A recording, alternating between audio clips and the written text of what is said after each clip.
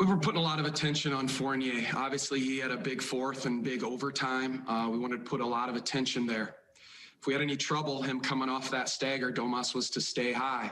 So we may have had two guys running at him. He did a little shot fake, but Domas was there. And then he came back around and contested it again. It might have been a cleaner look than what we wanted to. We just wanted to make sure that we stayed down on shot fakes as well. I need to go look at it again. But then on our end, the guys kept playing. I thought we had a couple good chances for good looks, and then the ball found Malcolm Brogdon there, right in front of our bench there on the right wing. So that was a big shot.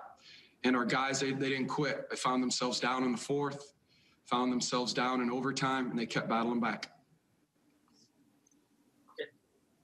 Okay, let's keep it going. Oh, is anybody else? Because I was going to follow up. How did it feel after you guys had the lead and then Malcolm's three was taken away? Did you have to tell your guys anything to stay focused? Because it seems like, you're in the lead and then you lose it. Seems kind of debilitating. Yeah, but the game was full of a lot of highs and lows. Man, it was a big momentum changer tonight. And that's where our guys, if the replay center said that he stepped out, then he stepped out. That's what the replay center is there for, is to check those. They're playing it by the rules. Our guys just knew then that they needed to string some stops together to get it back. It's just it's how this team is. They're not quitting.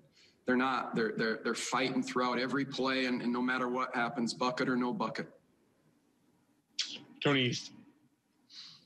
Nate, that shot by Domas to tie the game at the end of regulation looked very similar to the game winner against the Celtics from earlier this season. Is that an intentional call to have him fake that dribble handoff, or is he just reading that play as it goes every time? Well, I don't want to tell you the play, but again, a nice play by Domas, good action by everybody else and the pace of their routes. Good pass, good bucket, good finish. Though that's the players. They are. I just thought the spacing and everything, was in our favor on that play. Nathan Addison. Coach, 22 points and 9 rebounds for Miles Turner. How were you impressed with him tonight? Just on his return coming off the injury. Yeah, I wanted to talk about Miles again. First of all, very impressive tonight on the way he played.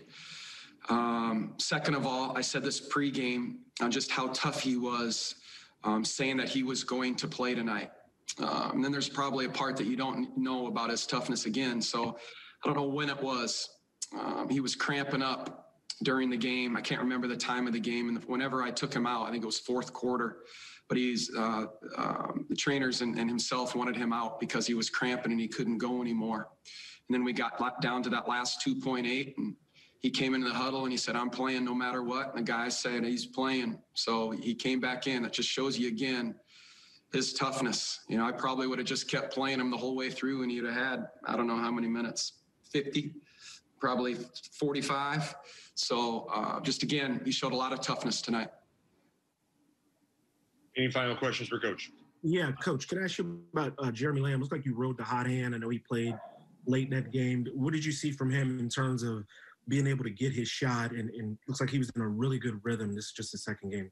Yeah, he did. Again, he was playing with a lot of confidence.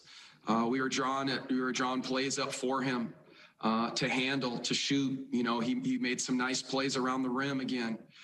Defensively, he was, his length out there. I think we had, all 5 guys 6'6" and better out there for a long time. So it was a lengthy, physical lineup that we were playing. But Jeremy, he was steady. He was good. He stays poised.